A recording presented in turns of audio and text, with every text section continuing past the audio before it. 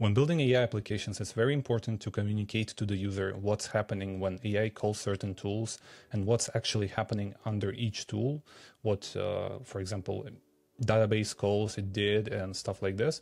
And I want to show you how you can implement that with AI SDK. And I want to show you one very interesting pattern that I didn't see many people talk about. And I wanted to really share it because I think it's OP.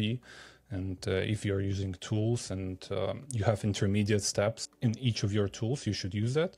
So let's take this as an example. I have a read health memory tool.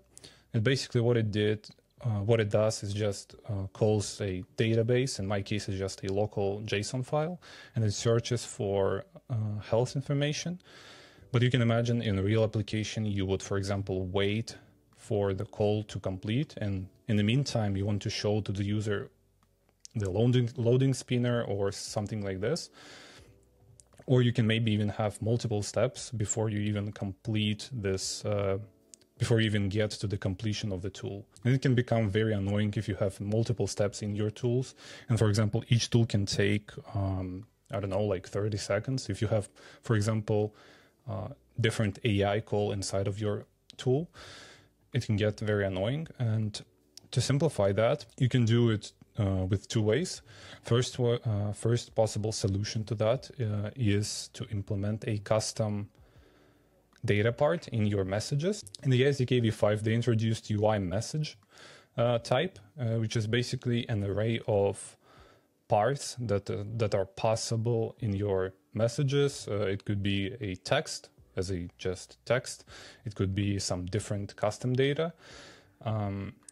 And you can actually customize the type to make sure that you're reusing the same type on the backend and on the front end. One possible solution to the problem with tools is to implement your own type for the UI message. You can call it like my UI message. And here you can specify, for example, read memory.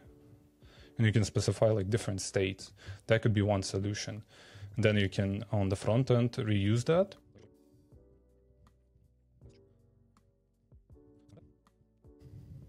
And if we go to our chat, here in our messages, we are going to have and here inside of our parts, so for example, here I can get the type, part.type equals to data read health memory, and from that you can get all the data inside of your data part, but then you also need to pass to your tools a writer. And when you have a lot of tools, it gets very messy to manage all the states of each tool inside of your one single UI message type. So recommended approach to that when you have multiple steps in your tools is to not do that actually. It could be a possible solution and it works, but it gets very clunky after some time. So what you need to do instead, or what you should do instead, is to, so here I have my tool, and it's very interesting. What we need to do is to define this execute function. So execute function is basically a function that we are executing on our machine when AI calls a tool. And so what we need to do is to define execute function as a generator function. Let me show you how to do it. You need to do it like that. You need to define execute function, call it async, because we are calling a synchronous function inside of it. And now it's gonna yell at us because we're not yielding anything. And so what generator function allows us to do is to return intermediate steps. What we need to do is, for example, here inside of our execute function, we can do yield. And here we can return, for example, state, in our case, loading state, and we can define data. So we're yielding those intermediate steps. And let's say we're going to yield that as well. And so, yeah, you can actually define those intermediate steps inside of your tools and not make it as a data type where you need to manage all of that. It all belongs to your tool that you're executing. And the cool thing is that because it's a generator function, we can actually infer types from it. So if we go to our chat here, for example, here I have where's my tool?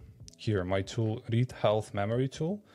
And if I look at part.output, what you're gonna see is that we have all those yield functions, all those return yield things, all typed.